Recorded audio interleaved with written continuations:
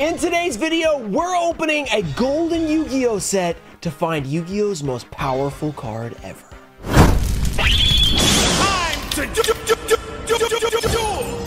What's up, guys? We're back with another epic gold series, technically premium gold, but you know, it's basically the same thing. Opening. It's going to be pretty epic because we are searching for Yu-Gi-Oh's most powerful card. And if you know what that is, let me know right now in the comments. But before we open gold, we have a golden giveaway. I was recently sent this awesome gold, like plated. I mean, it's really cool. Dark Magician. It's on a necklace if you want to rock it like Yu-Gi-Moto from Nani America. So I'm going to be giving it away because this thing fits the theme of this video too well.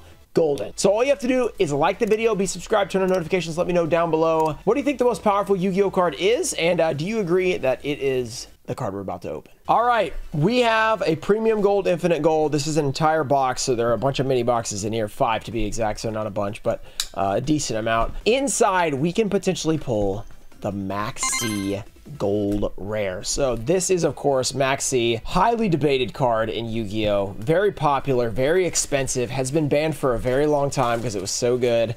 Originally came out in Storm of Ragnarok as a secret rare, has an ultimate rare printing. That's why Astral Pack 4 is so rare. It's just so hard to find. That card is crazy expensive, even though it's not playable, you know, in the TCG OCG. Currently, you can use it. You can use it in Master Duel, which is an absolute nightmare unless you have it, then it's great. So I figured we could do a whole video searching for this infamous card. So premium gold, this is a little bit big, but we'll make it work. Premium gold, infinite gold. This set came out several years ago at this point. I mean, we're getting close to, like, I think it's like 8 years ago, something maybe 2015. It'll pop up on the screen. You guys will know if I was right. Fact check me right now. Was Rux incorrect?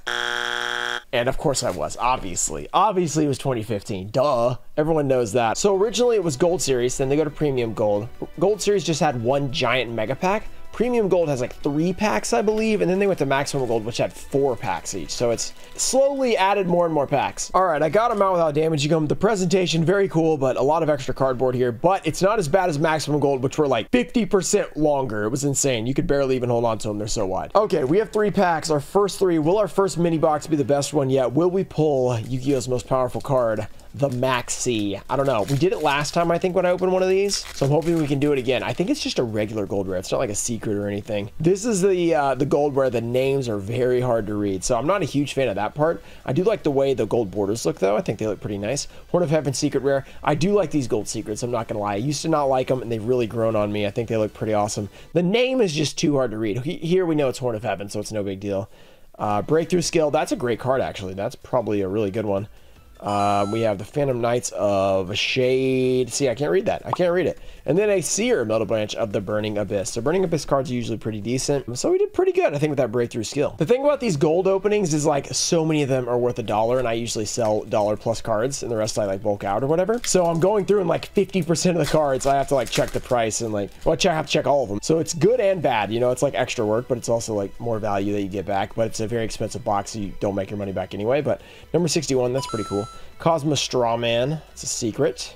We have the Monarch Stormforth. That's pretty nice. I don't think that's money, even though, who was it? Somebody was playing this recently. Somebody was playing it in YCS and like killing it, I saw. We have a Magical King Moonstar and, oh, another Seer. Okay, Seer's nice. We're looking for that Maxx though in the last bag, or the last slot. I think a lot of times it is the last slot, but I don't know if that's guaranteed to be where Maxx will be or not. Okay, we have an Abyss Dweller. This is pretty cool.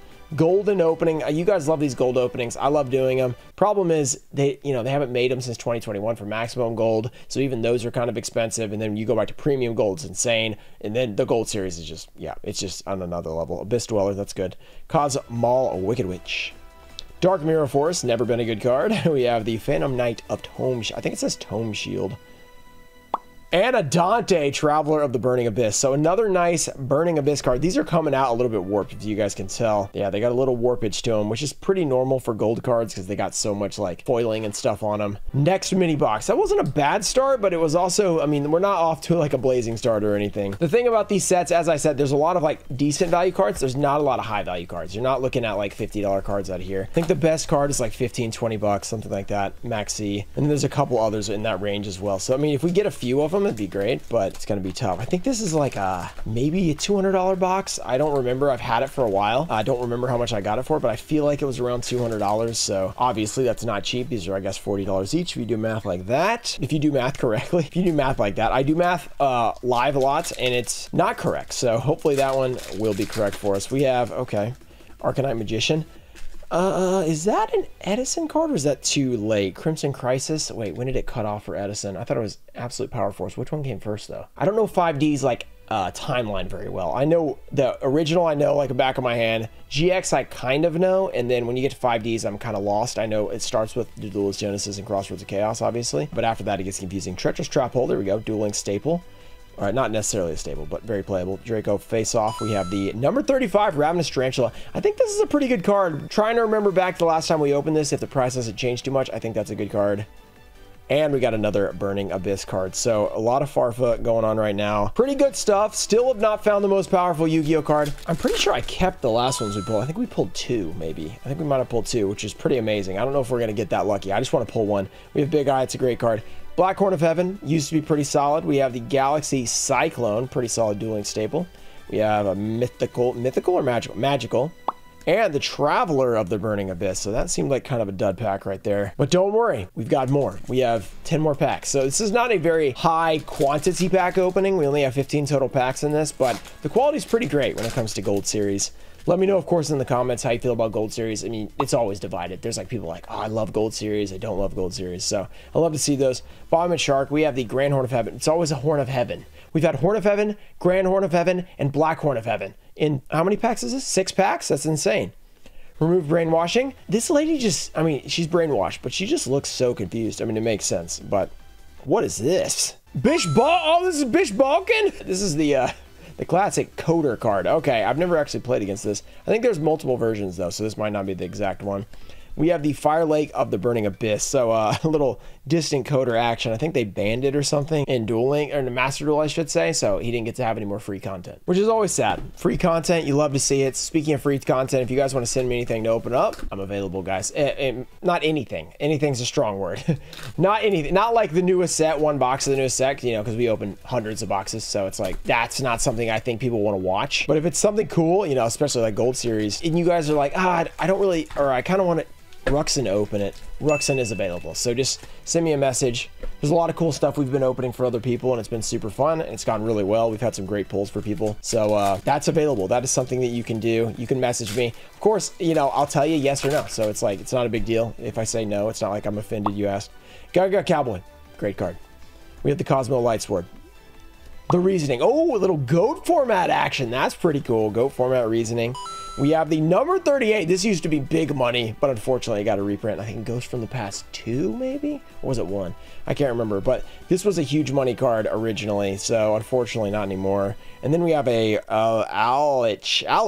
Okay, another Burning Abyss card. I bet number 38 still a few bucks though, and Reasoning's probably good because of GOAT format. We've still got a lot going on here. We're not doing too bad. I'm definitely happy with it so far, but I'm not like pumped. I'll be pumped if we get Maxx C. We had a little spoiler in the back. Master Pendulum, I feel like that's like $2 for some reason. Ice Hand is a very cool card, but not very good. E-Telly, that's great. Also goes from the past 2 reprints, so that definitely hurt the value of that print. We have the Red Supremacy, and we have a Dante Pilgrim of the Burning Abyss. So Dante has the Xyz version and the Fusion version. That's the Pilgrim. Okay, very cool. Last of the 3rd mini box. Okay, we got an effect monster back there. Lightning Chidori. These are always sliding around. Chidori, we got a little Naruto action. Fire Hand, go with our Ice Hand. Mask Change, that's a pretty solid card for E-Hero, D-Heroes, all that stuff. We have the King's Consonants, and oh, come on, give us a Maxx C. Let's go. We only got 6 more packs, guys. Maxx C is not looking promising right now. I mean, there's probably a lot of cards in this set. I actually don't really know, but a lot of times set like this with a lot of reprints have a ton of options. So you may or may not get the one you actually want because there's so many different secrets and ultras you could pull. I'm hoping that we get ours that we're looking for very soon. We have 3 packs in this mini box and 3 packs on the final one, and that's our last chance to get the most powerful Yu-Gi-Oh! I'm going to do this so I don't do any spoilers because I've been spoiling it. Okay, it's still doing spoilers. That's annoying. We have Master Paladin, the Ascending Draco Slayer. This is a Doc's Ultimate Rare formerly in the original print. We have Cosmo Town, Secret Rare, also a Doc's card. The Monarch Storm. So if it's Docs, it's definitely at least 2015. So my guess, which is definitely accurate, is very close. 2015 or 16, something like that. 2015 is what I'm sticking with. Monarch Stormfit, that would be really close after Docs, though. Probably unlikely it's 2015. It's probably 2016. Okay, Stormforth, we have the Frost Blast of the Monarchs. Very cool. And oh, we got another Burning Abyss. Where are you, Maxi? The weird part about these is like there's no real like hollow. You know, it's like kind of hollow, but barely. It's very subtle. Kind of interesting, actually. Maximum Gold, the original, came out in 2020, and then it was 2021 for Maximum Gold El Dorado. And there hadn't been gold for a few years, so I'm pretty sure the last year was 16, so maybe this was the last one in 16. Still trying to figure this out. Constellar. We have Cosmo Dark Destroyer. Cosmo. This is a great card out of Docs. It was a big secret rare for a while. I think it got a reprint. Mass Change 2. But at this point, they've all had one. Pain Gainer. There we go. Wait, no, maybe this was the good one. Pain Gainer, not the Tarantula. Even though he looks a lot like the Tarantula. Okay. All right. And... oh, come on. Give us something crazy. No, Maxi, where are you? Oh, allow us to draw more cards, please. Last pack before we get to... all right, we have Naruto at the front. We've got the Akatsuki right there. Treacherous Trap Hole. That's good. Remove Brainwashing. The Confused Lady is back. Oh, Stardust Charge Warrior. This is a very solid card. Very, very solid card. And we've got a... what is this? Virgil, I think is the name. Rockstar. Yeah, of course. Look at the guitar. Rockstar, the Burning Abyss. Half the time is me just trying to read these gold names. All right, our final chance. Come on. Come on. I just dropped it. That means there's something crazy. I just dropped it because I was so like earnestly like asking, please give us a Max C. Give us the card that nobody ever wants to see. Because his name is Max C. It rhymes, kind of. It doesn't rhyme, it just repeats the... never mind, let's just keep going. 3 more packs left in this opening. 3 more chances at the legendary draw card. Max C challenge continues now. This is the real Max C challenge. Not the one where you try to win through the Max C. It's where you try to open for the Max C. That's the real Max C challenge. We have Luster Pendulum. We have it's like a Pringle. We have Deep Dark. Shared Ride. I feel like that's a decent card. We have an Energy Frost Blast of the Mod. I can't read these. I'm telling you. I can already not read, so this doesn't help. And finally... oh, yes! Last box magic! Max C has been pulled. Let's go. All right, talk about some drama there. Okay. Max C on the final opening. I probably need to put this with my other 2 so I have a playset for when it gets unbanned. Never. It's not going to happen. I mean, it's probably not going to happen. I mean, after all these years... you'd think it would happen, but it's just not. It's just not going to happen. But if it does, I'll have a couple ready. Okay, that's pretty sick. We've completed our goal, but you know what else? We could get a second one. We've done it before. 2 in the same mini box. This would be the craziest ending ever. Let's go. Black Rose Dragon. That's another huge one we haven't pulled yet, so that's super nice. Cosmo Farm Girl. Radiant Mirror Force. We've got Red Supremacy and another Burning Abyss card. Okay, guys, final pack. If you guys have enjoyed this video, don't forget to subscribe to the channel for more content like this. We've been putting out a ton of content. That's the usual. We've done that for the last 2.5 years, so not a big deal, but you might as well go check it out because there's a lot of videos that have been sucking recently in terms of people watching it. So if you maybe have been like, Rux, I kind of forgot about that guy. Haven't watched his videos in a while. I got some. Go check them out. Go check them out. Let's go. Evil Swarm Ouroboros. That's a good card. We have Grand Horn of Heaven, back to the Horns of Heaven. We have Mass Change, Elemental Heroes, very nice. We have another Bish Balkan, and finally, will we get a second Max C? Come on, baby. No, of course, it's Burning Abyss, but hey, I cannot complain. We completed our goal by grabbing one of Yu-Gi-Oh's most powerful cards. Shout out to Tomefo Show, Daxter, Tomato Juice, Puppets of Doom, Ernesto Deanna, America Doyster, Supreme Stage 21, CJ, Liu Guine 62, Yu-Gi-Oh! Unboxed, and Natai Show, Ian Musa, Junior Bardic, Robert F., Thomas McLean, and Changa Lang. Thank you guys for supporting the channel, and I'll see you guys in the next one. Peace.